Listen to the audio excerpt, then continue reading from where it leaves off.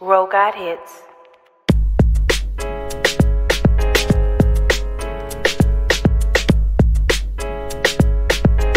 Hey everyone, and thank you so much for joining me today on my YouTube channel. I'm your girl, RobinicoleK, the Inspiration Specialist, and I'm wired to inspire you to live your authentic purpose. Thank you guys for joining me. We are on part 2 of my series on Pep Talk Prayers. Make sure if you don't have the book, the link is below in the description underneath this video, and it is on my community page. I would love for you to get a copy of it, and you can do a review, you can share, you can like, subscribe, and just join in with me on this journey. But God had given me some little excerpts. Again, pep talks. These are not super long videos, but just some quick little words to kind of boost your spirit and to make you think, because now we're in a season right now. God is doing so much, and there are many little things that are going to hit us like an avalanche. Things are going to just hit us in abundance and overflow. And let me tell you something. What's going to be most important about that is that if you don't pay attention to those little tweaks and those little things that God wants you to address, that avalanche could crush you versus keep you. You want your avalanche to put you in a place where you can feel that God is keeping you. You can feel that overflow. Okay? Don't let that avalanche crush you when it comes. So that brings me to today's excerpt from the book on page 73, and it is called The Promise. And this is about action steps. Now, hear this out. This is what I have in here. We must be transformed by the renewing of our minds. At some point, retaining a ton of information with poor execution will land you outside of God's will. How many of us have done that? I was only able to write this, y'all, because I've done it for decades until I realized it was not getting me to God's perfect will for my life. Listen to me. I am a student of life. So, honey, I will read you out of house and home. I will watch something. I will pray about something. I will do this, and this. And I would have so much information, but I would not have the proper execution. I want you to really think about that, because let me tell you what happens when you complete a book, or you go to a seminar, or you do something that you invest in to make yourself better, to give you more wisdom and understanding. It's almost like we get a false sense of accomplishment, like, oh, this is great. But what I had to learn was, even if I finish a book, or if I get a certain amount of information or something that I've been desiring, the feeling of accomplishment doesn't come until I actually take what it is that I've learned and put it into action. I realized, which is really why I put this in this book, is that there were so many people that were still stagnant, and they had grown angry with God because they're like, I went to school and I did this and I can't get a job, and I did this and I got all this wisdom and knowledge, and okay, don't check out on me, but sometimes it's because something else is going on, and you might not be able to see it because you're landing outside of the will of God, and you just don't catch it like that because you're thinking, I've done all that I was supposed to do, and maybe God wants you to have a different approach. Okay, so think about that. Here's the next part. You can receive praise from the world, and God could still be displeased. Be careful not to nickname things a blessing from God when it does not line up with his word or his desire for your life. Whew.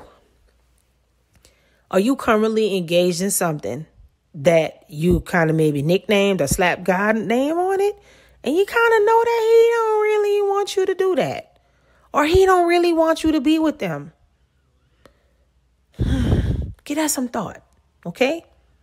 Again, I know sometimes these things suck when I talk about them, but listen, I'm here to get you to your lane, not my lane. I'm using my lane and my purpose to get you to yours, because you have your own thing. And I have figured out what I'm purposed to do in my lifetime is to get people to do what they purpose to do. And let me tell you something. A lot of people don't get there because they let other people tell them what to do. And they're not listening to God. Other people saying, oh, this is so great. I'm so proud of you. Oh, my God.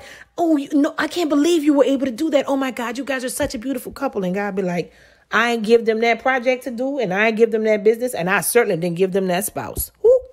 Yeah.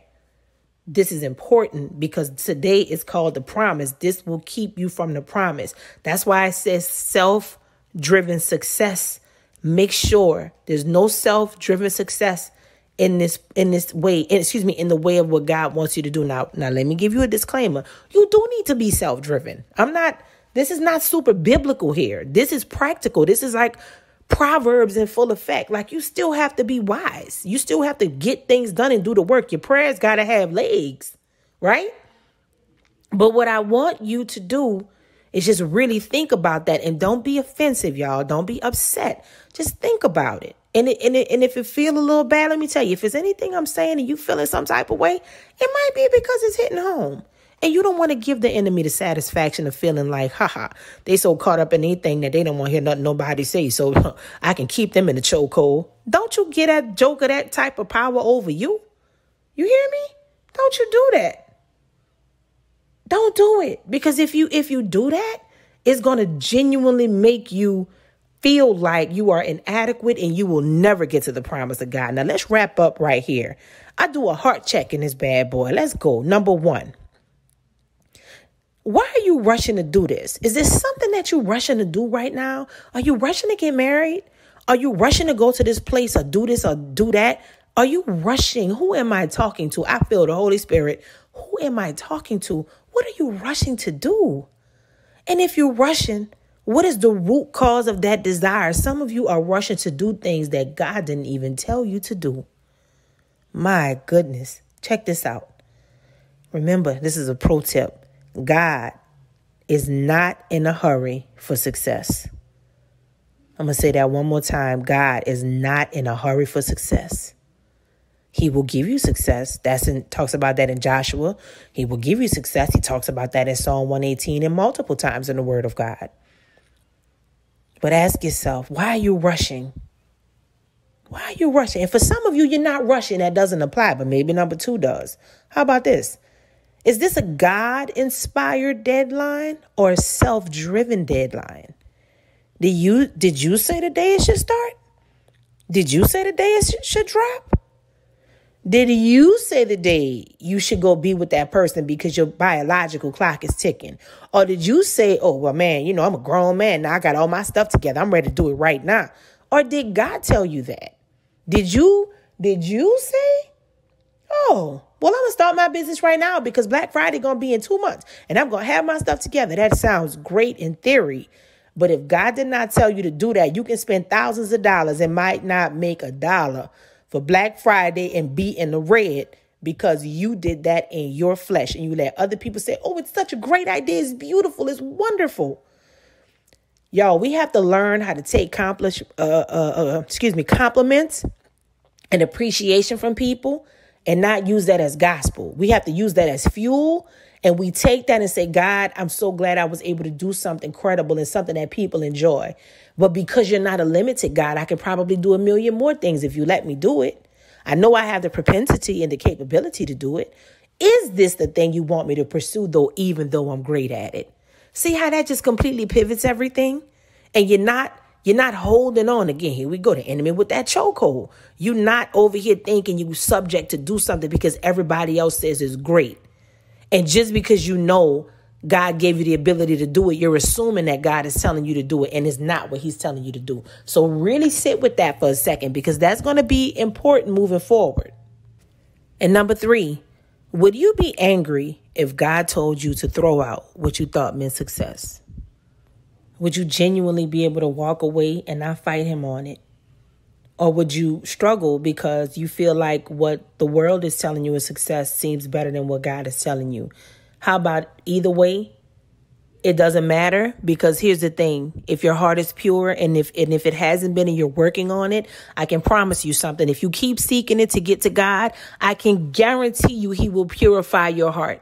I can guarantee you that he will allow you to be in a space of renewal. I can guarantee you will be transformed by the renewing of your mind.